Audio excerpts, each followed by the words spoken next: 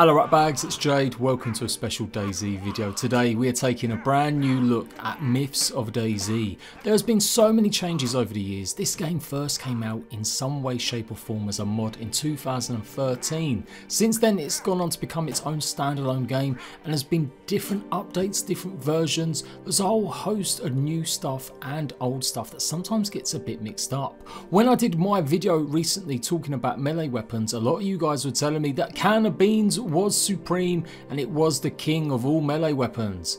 Well, we're going to test that out today and find out the truth, whether or not a can of beans really is one of the best melee weapons in the game. So right now I'm playing 1.4. I'm always going to do this and give you the update number. I'm playing on PC and this update will be coming to Xbox and PlayStation hopefully this July.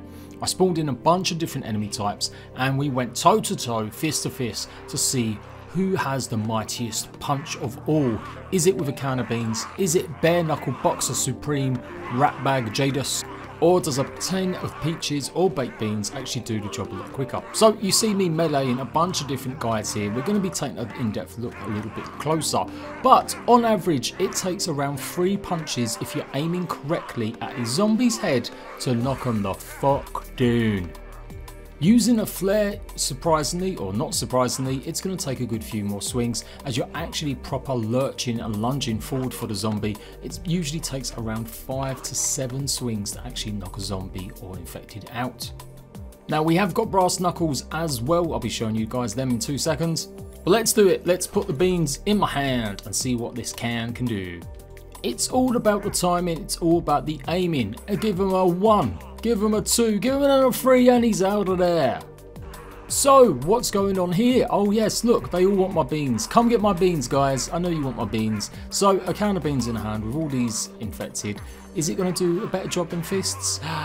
No, it doesn't. It's exactly the same. It's going to be 3 punches and the zombies are going down. Now of course this doesn't account for players, but lots of you guys were telling me that my melee weapons video was wrong and that knives weren't as good as a tin of beans, and I am about to say bullshit. A knife is always going to be better than a tin of beans because a knife does bleed damage. So even if you don't actually knock out a player when he's coming up to you or when you're ambushing someone, chances are hopefully you can make them bleed, slow them down and maybe finish the job off or at least chase them around the map. I went back to my fist once more just to have a good old test, and I've done this 3-4 times, testing out different types of items that I could use. We're going to see a water bottle, in fact is exactly the same as a tin of beans, or exactly the same as your fist. It's all just about how you aim. If you aim slightly off, sometimes you're not going to connect with that 1, 2, 3, and that means the zombies, the infected, are going to take a bit longer to go down. Maybe it was different in past updates, maybe there was some supernatural ability with a tin of beans or peaches, but as of 1.4 right now, you do not do any more damage, you do not take out zombies any quicker with a can in your hand rather than just using your fist or using any other item. Take a look at my water bottle and it's pretty much a similar story. 1 to 3 punches will go down just depending on whether or not your aim is being good or whether or not you're being a little bit of a potato. It's pretty conclusive, I feel.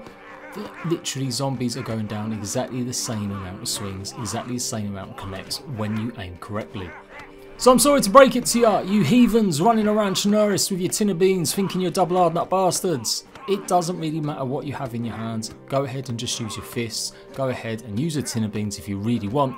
It has no difference. I took my time with this one and decided to hit this guy a little bit slower with just my right hand because that's the hand I lead with. 1, 2, 3 and he's out of there. 3 hits from either of your fists and that's it. A zombie should go over even wearing flat gear and heavy armor like these guys. I think this myth started because when you actually hit a zombie with a tin of beans, it does seem to have a slightly different animation. As you can see from here, I'm still hitting it 3 times and there's even a bit of blood spatter, so I guess a lot of people are actually thinking it does more damage. A knuckle duster does around 13 health damage. It's going to give 15 shock damage, but it doesn't do any blood damage. So a knuckle duster can be good as well, but it still takes 3 hits with a knuckle duster to make a zombie actually go down.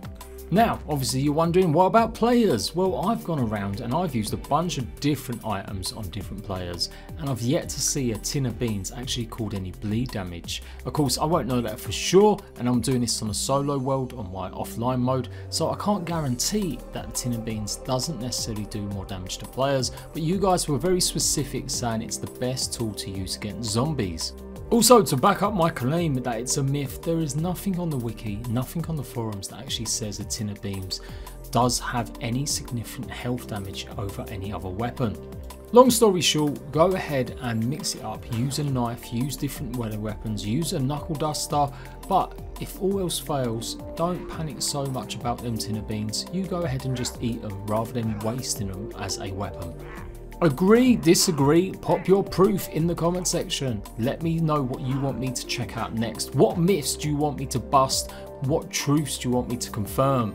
Leave the comments in the description box down below. Don't forget to like and make sure you come join Discord to hook up with my crew and we roll around Chernarus together on the PlayStation 4. Until then, laters, rat bags.